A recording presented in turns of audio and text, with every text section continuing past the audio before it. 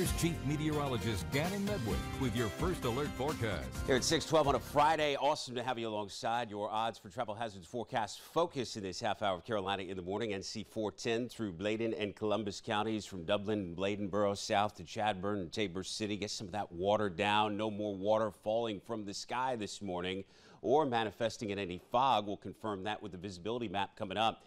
The type of morning where a hot cup of coffee just hits a little extra good, especially after the week we've had. But there's cool temperatures from front door to car door, and you may find a little dew on your windshield. Let's get you outside with your West Shore Home First Alert Skycam from Elizabethtown, specifically Broad Street Business 87, looking beautiful between Poplar and MLK.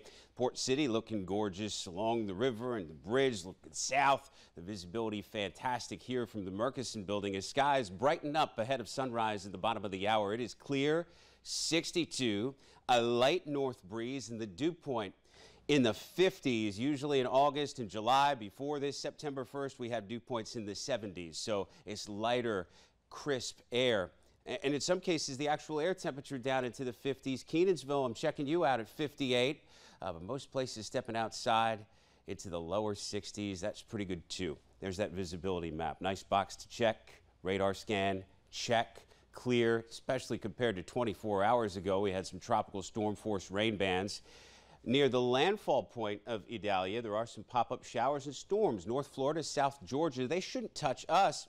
Your rainfall tracker looking back at Idalia for ILM, 5.5 inches. Of course, tallies variable across the Cape Fear region. Some places a little less, some places upwards of 6 to 10.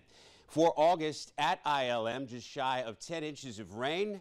That's a little surplus. And on the year, 42 and change. That's a little surplus. We're not adding anything to the gauge today. Sunshine, pleasant breezes and temperatures. Let's articulate those hour by hour for you. Yesterday's wind gusts in the 30s, 40s, locally 50s miles an hour to start. Nowhere near that today, of course. Let's help you hit the sand and the surf. The waves settling a little bit, but still a moderate risk of rip currents in that 83-degree surf. We'll showcase that momentarily, get you offshore with small craft advisory, kind of like a legacy of the recent passage of Idalia to tell you about. Upcoming high tides on your screen. Still have a chance to sponsor at least a little nuisance flooding because of the recent full moon, still in one of those king tide events. And there's your yellow flags for east and south facing beaches today.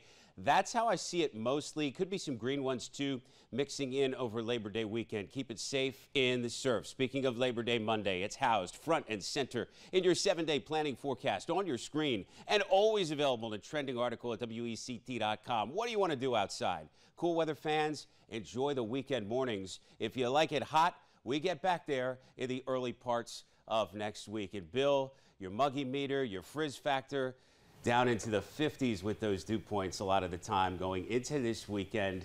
It's back to the muggies next week. Do want to tell you about that. And now, back to you.